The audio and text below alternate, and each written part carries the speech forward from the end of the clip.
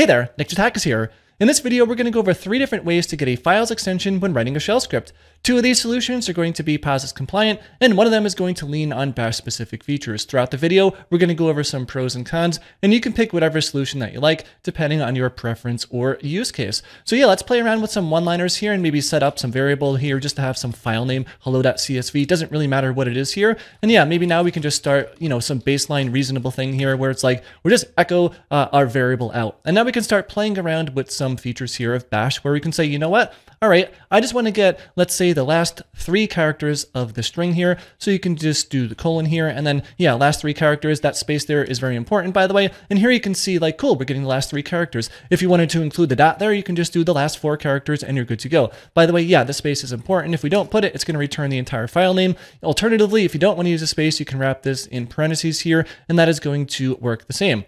Now, let's say that you want to get the opposite of this. Maybe you just want to get the string, in this case, hello. You don't want to get the file extension. Then, yeah, we can totally do that as well, leaning on very similar features here. In this case, we want to say that we want to start at the first character, basically 0 indexed. And then we also just want to get rid of the last 4 characters there. And that is going to give us our hello here. If we did 3 here instead, then it's going to include the dot. Of course, depending on whatever use case that you want, feel free to alternate between whatever values that you want here.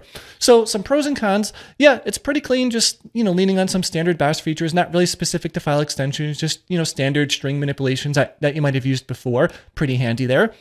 The con is a little bit less portable, right? It's going to require bash compatible shell that won't work with regular shell. Not a big deal, but it is something to be mindful of. Another potential downside though, or, con of this solution is we kind of have to know how long the file extension is ahead of time. So in this case, CSV is 3 characters, PNG is 3 characters, JPG is 3 characters, but there are other file extensions that have 2 characters or 4 characters. And if you're trying to write a general purpose solution here and you're not sure if it's going to be 2, 3, 4, 5, like, however many characters it is, then yeah, this is not going to be too flexible there. So yeah, now let's go over a POSIX compliant solution, which is going to be a little bit more flexible there. It's going to have a dynamically supported value there for the file extension's length. And cool. Okay, so let's go back to our baseline here, which was just echoing this out. Now, instead of using bash specific features, we're going to use shell specific features here, where you can just be like, you know what? All right, #* dot, and then boom, we have the file extension. Or if you want to do the opposite of that one, you can do parenthesis, but you can't just do *. You have to do .* here, and there we go. Cool, and we're done. But yeah, no, it's kind of funny.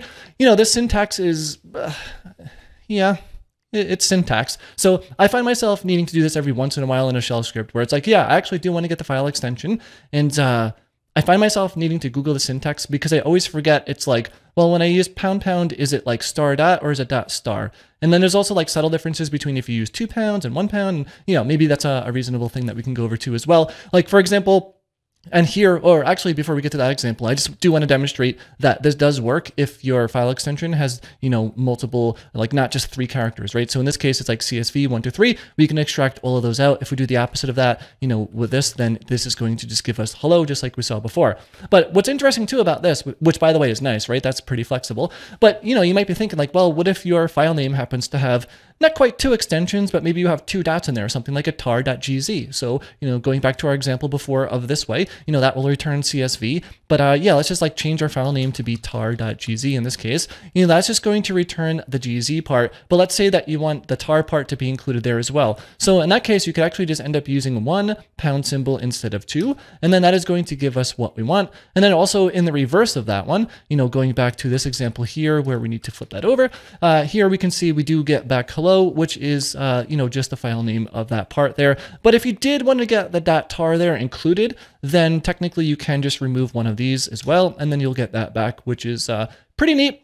This is quite flexible, isn't it? Like we can, now have a dynamic file extension length. We can also choose to get, different parts of that depending on our preference here. I kind of like this solution, to be honest. It's also portable, right? POSIX compliant shell doesn't require calling out to any external processes. If I'm writing a shell script to do this type of thing where it's like, maybe I need to get the file name with and without the extension, or maybe just the extension or something, I will reach for this. It is something I do every once in a while. Once it's written there in the script, it's not too bad to understand really what it's doing once you see the outputs of how it works. But there is another solution that we can do here, maybe a little bit easier to parse if you just want to get the file extension out.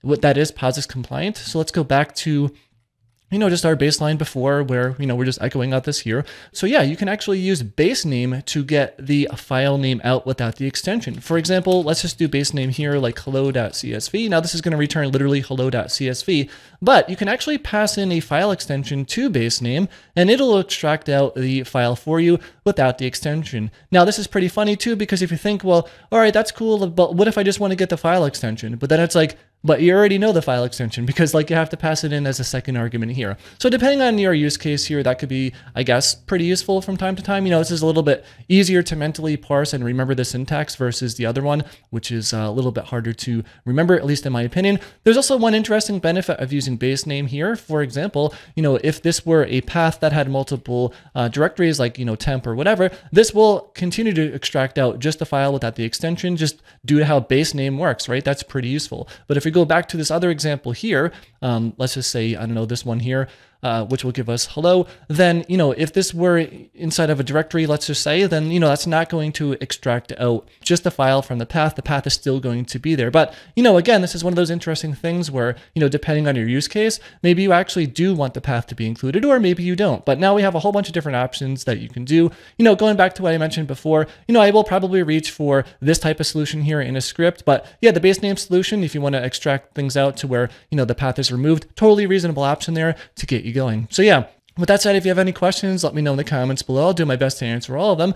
Thanks a lot for watching, and I will see you in the next video.